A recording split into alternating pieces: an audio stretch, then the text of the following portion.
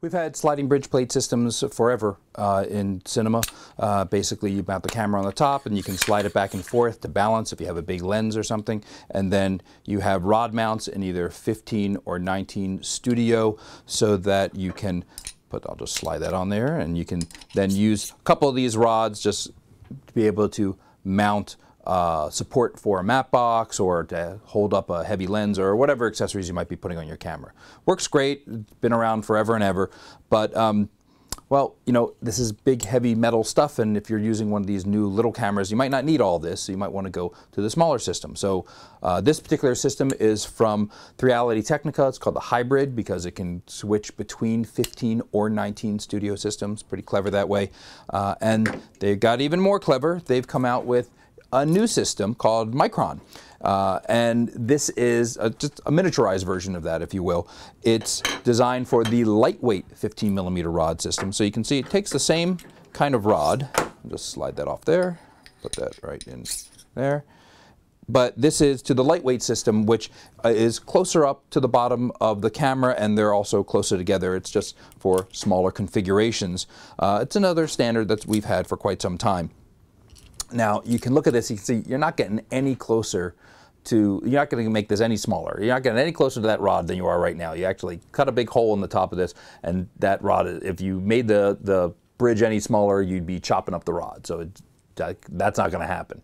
Well, this happens to be the standard that you need. This is the right height and spacing for the Canon C100, 300, 500 cameras. So that works just as is right on the bottom of that camera.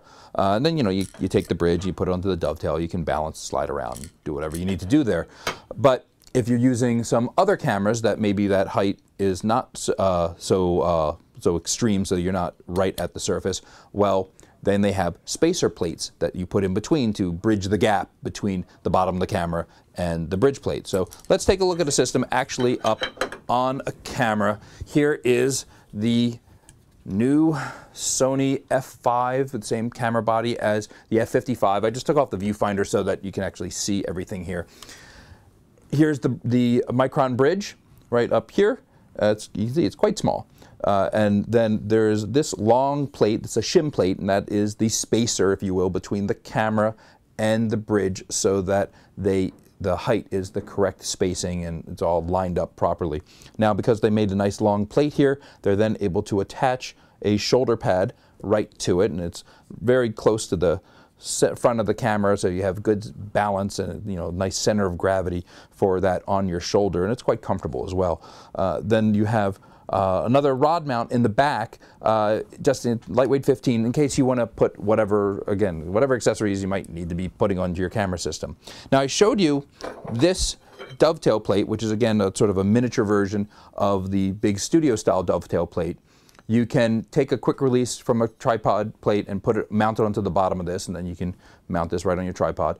Or if you have an O'Connor 1030 head or the Sackler 7x7 HD head, they actually take a plate that goes onto the tripod that is the exact same size as this, so you can replace it with this. You don't need to put anything on the bottom of this. This goes directly onto the head. So it's a pretty clever design in that regard.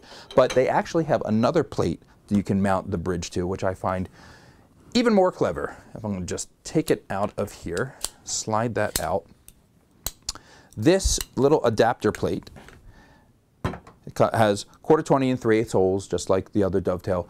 And so you can take your quick release plate and mount it onto the bottom of this little wedge, if you will. I mean, you can see that's not going to get any smaller. That's as small as you would ever be able to fit something in there. But now I can take the camera, I can slide it back and forth and get my balance. I can also slide it right off, and now I'm free and clear. There's nothing in the way of the shoulder pad, and yet I still have rod mounts on the front and back. So it's a trimmed down system to be able to run around with handheld. When I want to put it on the tripod, I slide it on here.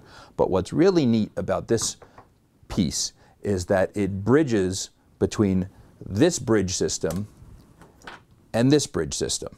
Because, well, I'll show you. I have one mounted up. It's like a cooking show where they pull it out of the oven, already done. Here it is mounted, just screwed it onto the top of, this one is in Studio 15, this particular one's in Studio 19, but this is the Technica hybrid system. Now, I am the correct height and spacing. If I take this guy, slide it on, now these rods are correctly located for where they're supposed to be relative to the camera, to the lens mount. So imagine that I can buy this system right here with this wedge piece, and that works on my lightweight tripod rig running around with whatever I need to do. But then if I need to move up to a studio support system, all I have to do is take this off of my tripod plate, mount it right on here, and now I'm correct height if I need to be using big lenses or what other accessories I might need to do. So it's really nice expandable system in that way. Very cleverly done. Now let me show you some of the other little bits to the system. You have a top plate here with a bunch of 1/4, 20, and 3/8 and whatever holes all over it so that you can mount whatever accessories you might need to be mounting. One neat bit right here is this little pin that is on a removable. It's just got a little spring mounted thing there.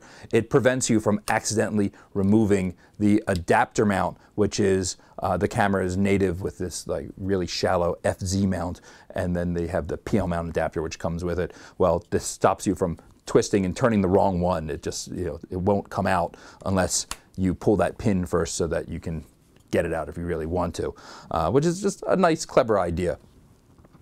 You can mount onto this, this top plate, you can mount the original Sony top handle with its viewfinder mount, because they included the holes on there for that.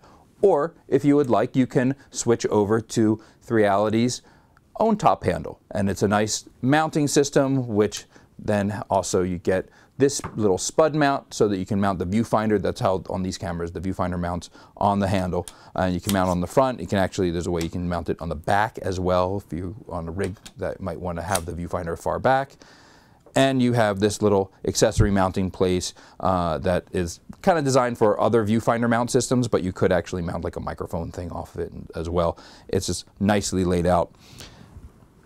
This is the Micron system. It's the Elements Micron System from 3Reality Technica. This is the particular kit that we have for the F5 55, and it's available from AbelCine.